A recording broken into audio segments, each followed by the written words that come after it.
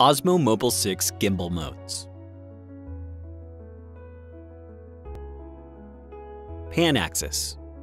Push the joystick left or right to pan the gimbal. Tilt axis. Push the joystick up or down to tilt the gimbal. Roll axis. In SpinShot mode, push the joystick left or right to rotate the gimbal. Gimbal follow. Follow mode is enabled by default when the gimbal is powered on. In follow mode, the camera view follows the gimbal's pan and tilt movements. This is suitable for shooting up, down, and diagonally. When shooting up and down, aim at a tall building from a high angle, and then gradually move backward while tilting down to cover the entire subject for an interesting shot.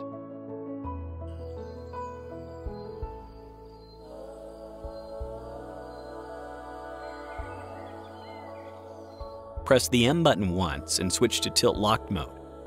The camera view only follows the gimbal's pan movements and stays stable during tilts and rolls. This mode is suitable for shooting horizontally or moving around the subject. When filming a pan shot, aim the camera at the subject, follow alongside, and record. To get an arc shot, move around the subject.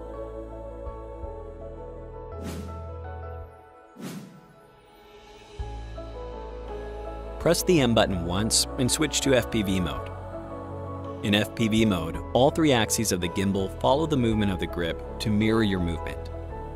This is useful for capturing landmarks or for first-person narration.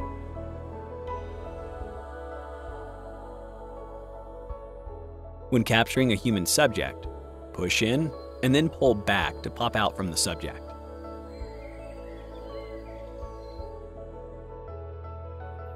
Press the M button once and switch to SpinShot mode. Push the joystick to the left or right to control the rotation of the camera view and shoot more dynamic footage. This is suitable for shooting push, pull, and downward. To get a pull shot, put the subject in the center of the frame. Control the joystick to rotate the smartphone while moving forward or backward. When shooting from a high angle and the subject is lying down, control the joystick to rotate the smartphone while pulling up or pushing down the camera.